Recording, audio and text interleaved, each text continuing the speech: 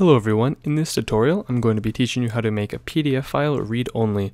To do this, you simply need to download, install, and open PDFelement, download and open a PDF file, open the Protect tab, choose a password, select and require password, and finally input the password. So the first step is to download and install PDFelement. This can be accessed and downloaded at pdf.wondershare.com.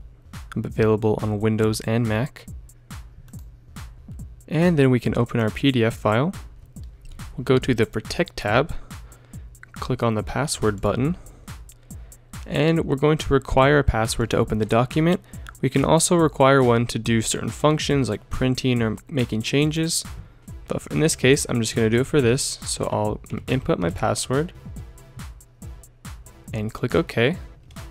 And now all we need to do is save our file, and once we save it, it will require a password to open it back up.